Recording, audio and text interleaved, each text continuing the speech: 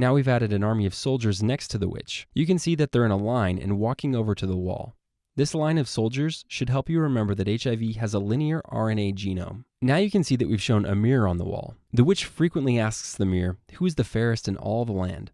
To which the mirror usually responds that she is. However, recently, she learned that she is no longer the fairest of them all, and that there is a new beautiful princess who is prettier than she is. Now she's pretty envious and upset, so she sent her army into the magical mirror, which teleports them to the castle of this beautiful princess. You can see that her army is swarming the place in search of this new beautiful princess. Anyway, a mirror normally creates a reflection of an existing image, so you could say that it creates a copy of whatever it's looking at. Therefore, the mirror should help you remember that HIV has a diploid genome, or 2 copies of RNA. Now we've added several more characters to the scene inside of the witch's prison cell. Let's zoom up so you can see this better. Notice that the witch's soldiers have trapped this dwarf and his wife. Now they're torturing him in an attempt to get him to tell them where this new beautiful princess is. If you look closely at his hand, you can see that the dwarf is holding a cone with some ice cream that he was eating before he was captured. Anyway, the cone is here to help you remember that HIV has a cone-shaped capsid. The fact that he is getting gagged by a soldier should make you think of the gag gene.